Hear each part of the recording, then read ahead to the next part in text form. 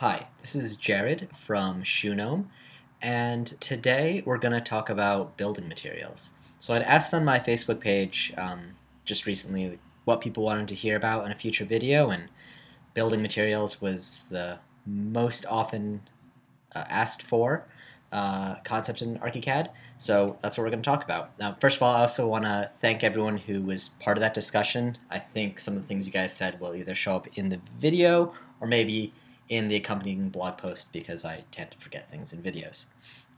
So, what I want to start with is looking at my template from ArchiCAD 16. Over the past few months, I've intermittently and quietly been working on a new template for myself for ArchiCAD 17. When it's done or in a shareable spot, don't worry, expect that to be shared. And one of the things I was trying to do in 17 was build a new template from ground up. I wanted to fix all the mistakes I made in the past, get rid of all this old garbage that were holdovers from previous jobs and previous versions of ArchiCAD, and from templates that I never even saw because they were, built by someone else and handed to someone else who was handed to me, blah, blah, blah. So that's a daunting task, and quite frankly, it's taken me a really long time for too many reasons. So when a friend of mine said, "Hey, Jared, I'm starting 17. What do I do?" I said, "Okay, let me convert my 16 template, and you can start with that because it should work." So what we have open right here is my ArchiCAD 16 template, and what we're going to talk about today, as I said, is building materials. So I'm going to open up building materials, and you'll notice, as if you're familiar with the concept, when we bring in a 16 file or earlier file into 17, ArchiCAD generates all the building materials. So what ends up happening is from your various composites, all this stuff, ArchiCAD is looking at these and generating building materials. And instead of taking wall fill from the 2x6 interior and from, say, some other actually, most of those are actually all the same. But anyways, ArchiCAD is not necessarily using the same, this should all be finished material here. But, here this is, say, a different finished material, even though it should be the same. So what ends up happening under building materials is you get a bunch of duplicate stuff. Now, a great thing about ArchiCAD 17, which might actually be my favorite advance in 17, is that you can select a bunch of attributes, hit delete, and then replace them with something else. So in this case, I'm going to select all those empty fills, select it with that one, hit replace. Now I've got one empty fill left, or I got two because I missed that one. I'm going to rename that empty fill. Now, if you notice, I didn't pay too much attention to which one I saved. I just condensed them all down to one. Because my thinking is, I know I want all those empty fills to be the same, so I'm going to merge them down to one. And that's what I did. And then once I get that done, then I can play with priorities and figure out all that stuff.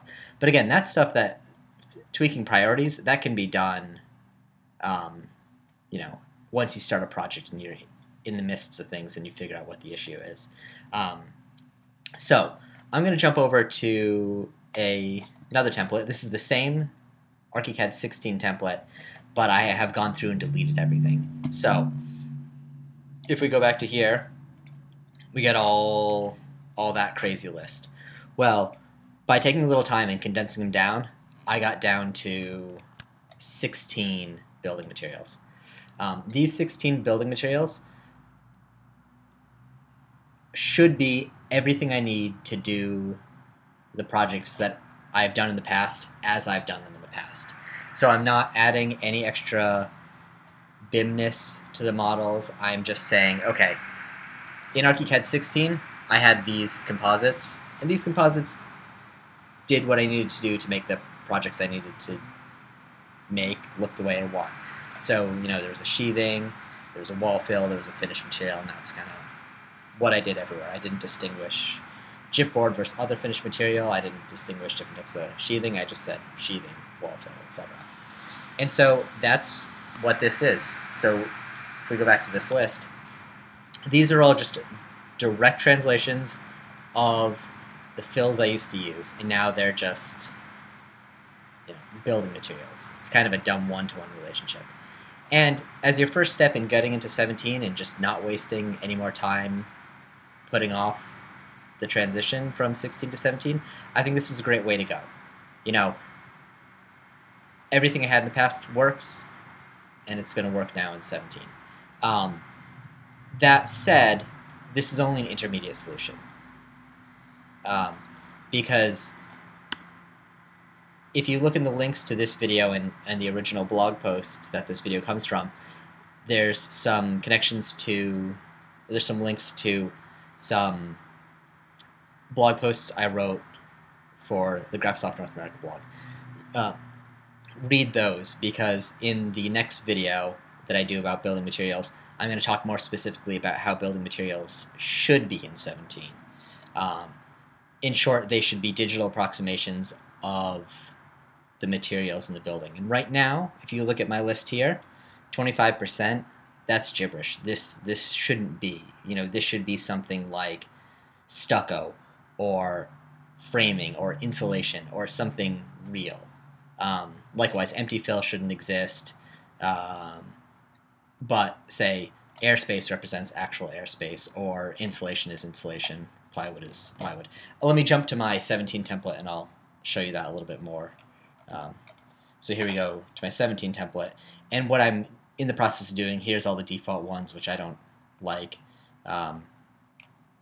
Here are the ones I'm creating. I'm trying to keep them very specific in a general manner, so it's wood framing or wood flooring or water or insulation or gypboard. And I'm not doing, insulation is a good example, I'm not distinguishing between insulation spray foam, insulation batt, insulation whatever.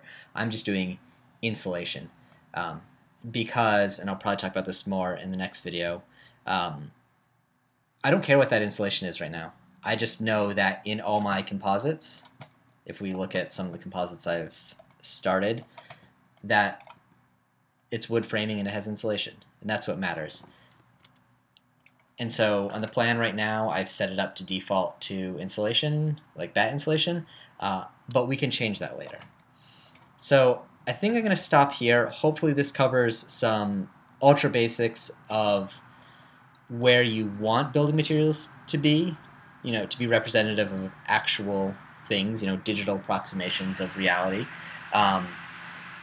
What your first step should be, which is just take your old template and update it, delete everything, merge it.